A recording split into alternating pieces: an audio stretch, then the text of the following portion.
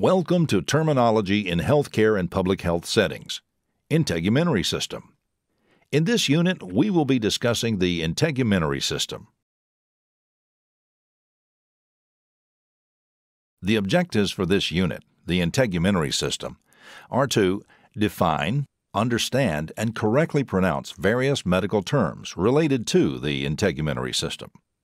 Describe common diseases and conditions with an overview of various treatments related to the integumentary systems.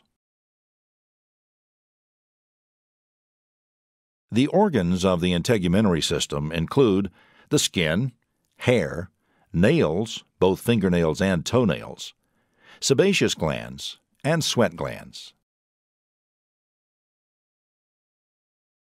The integumentary system is an extremely large, flat, flexible body system that covers the entire surface of the body. The primary functions of the integumentary system are protection, temperature regulation, and secretion of fluids. The integumentary system also houses nerve receptors. The skin serves as a protective membrane against invasion from bacteria and other potentially harmful organisms. The skin also contains millions of nerve receptors that detect pain, touch, heat, cold, and pressure.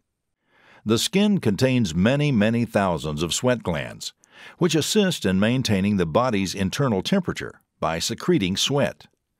Sweat evaporates for a cooling effect. Blood vessels located in the skin also help to regulate the body's temperature by constricting and dilating as appropriate.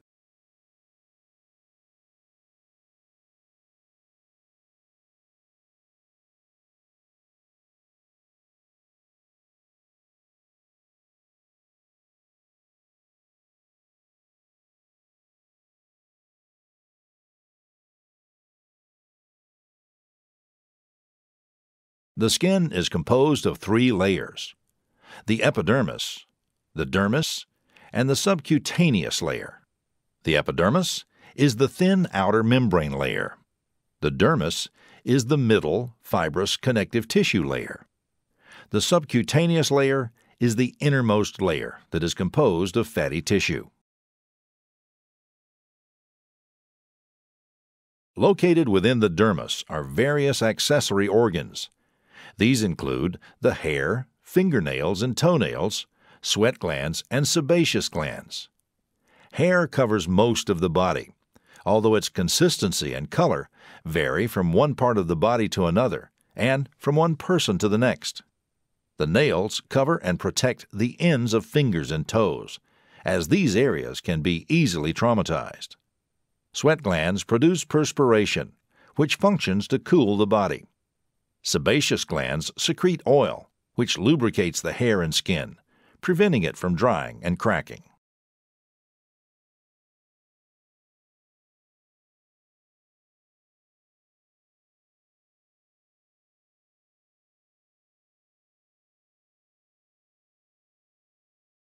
Burns are a common injury to the integumentary system. Burns can be caused by scalding hot water, fires, flammable liquids and gases. There are three types of burns depending on how severe the damage is to the skin and its underlying tissues. The three classifications of burns are first degree, second degree, and third degree. First degree burns damage only the outer layer of skin and are the most shallow or superficial. First degree burns result in red, swollen, and painful skin. The burned area whitens when touched, but does not develop blisters.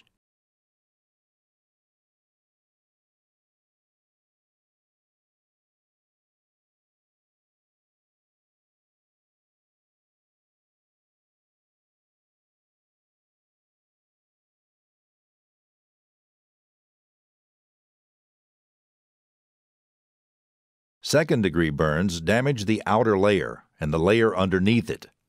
These burns are also referred to as partial thickness burns. Second-degree burns are sometimes further described as superficial, involving the more superficial part of the dermis, or deep, involving the superficial and deep parts of the dermis. Second-degree burns are pink or red, swollen, and painful, and they develop blisters that may ooze a clear fluid. The burned area may blanch or whiten when touched.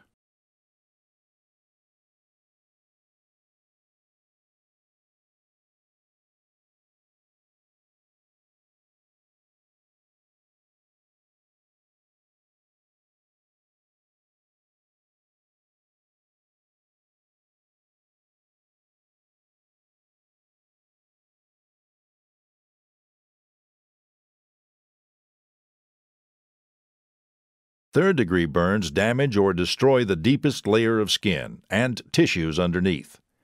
These burns are also called full-thickness burns, since they involve all three layers of skin: epidermis, dermis, and fat layer. Usually, the sweat glands, hair follicles, and nerve endings are destroyed as well. Third-degree burns are not painful because the nerves have been destroyed. The skin becomes leathery and may be white, black, or bright red. The burned area does not blanch when touched, and hair can easily be pulled from the roots without pain.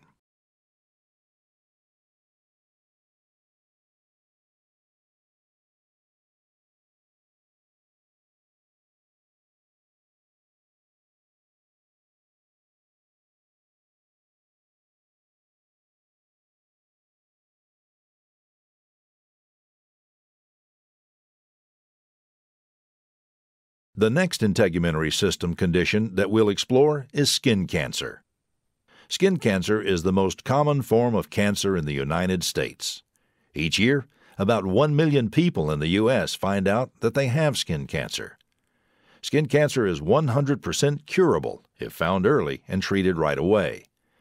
The two most common types of skin cancer are basal cell cancer and squamous cell cancer.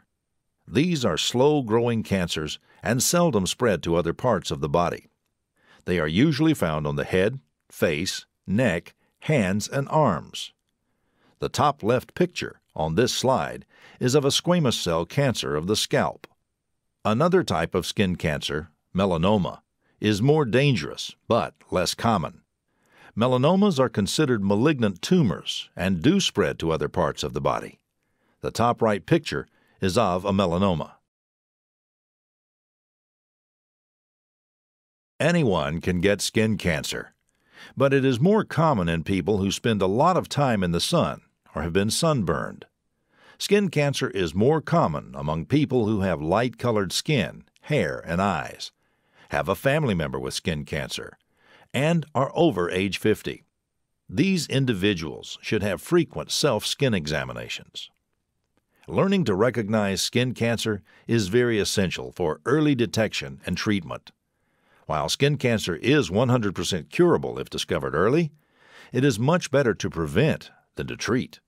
Prevention involves avoiding long exposure to the sun and the use of SPF 15 to 30 sunscreen lotion.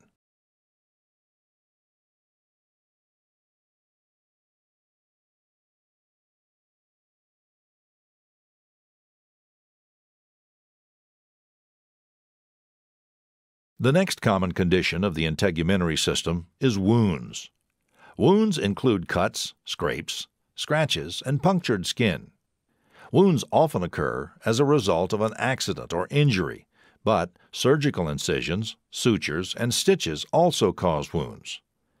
Minor wounds usually aren't serious, but even cuts and scrapes require care. Serious and infected wounds require medical attention. You should also seek medical attention if the wound is deep, if you cannot close it yourself, if you cannot stop the bleeding or get the dirt out, or if it does not heal.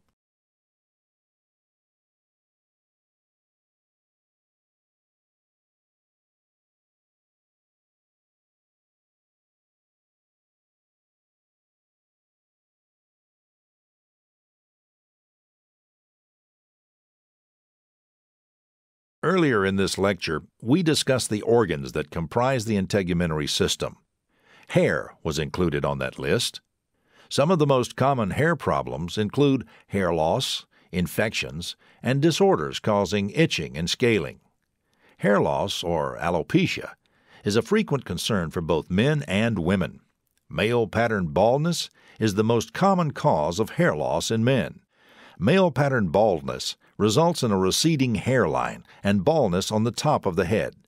Women may develop female pattern baldness, in which the hair becomes thin over the entire scalp. Hair loss or alopecia can be a sign of serious diseases, especially if the hair loss occurs rapidly. Effective treatment is possible for only a small number of patients. Some hair loss patients may have to accept baldness or cover it up with wigs or hair transplants.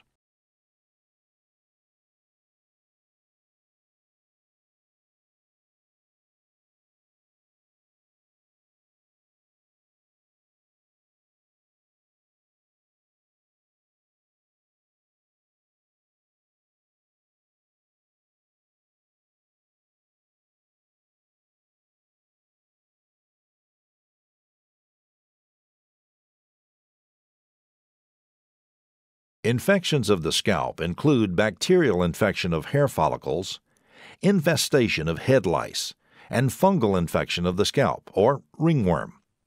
Itching and excessive flaking of the scalp is seen with both dandruff and psoriasis.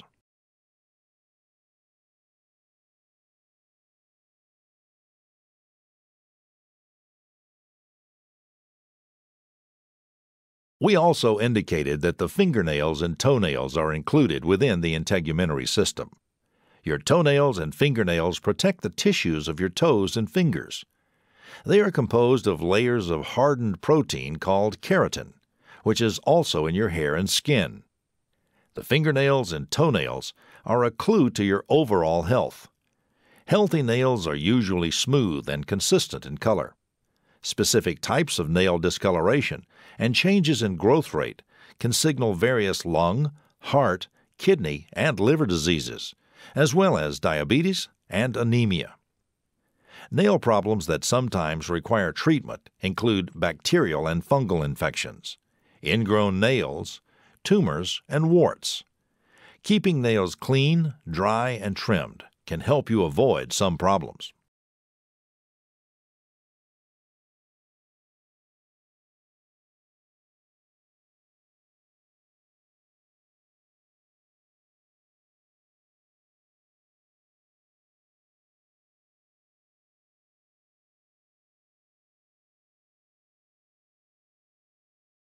Here are some of the key word parts for the integumentary system along with their meanings.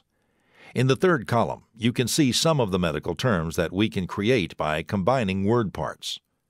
You should return to the online medical dictionary to hear the pronunciation and become familiar with the meaning of the created terms. Now let's put some of this information about the integumentary system to use in order to solve the following mystery. Jane is seen in the ER with skin on her arm that is red, swollen, painful, and blanches when touched. The skin has also developed oozing blisters. This is indicative of which condition? First-degree burns, second-degree burns, third-degree burns. Did you guess second-degree burns? You may remember from this lecture that second-degree burns damage the outer layer and the layer underneath it. These burns are also referred to as partial thickness burns. Second-degree burns are sometimes further described as superficial, involving the more superficial part of the dermis, or deep, involving the superficial and deep parts of the dermis. Second-degree burns are pink or red, swollen and painful, and they develop blisters that may ooze a clear fluid. The burned area may blanch when touched. This concludes the integumentary system. In summary, we covered various medical terms related to the integumentary system and described common diseases and conditions with an overview of various treatments related to the integumentary systems.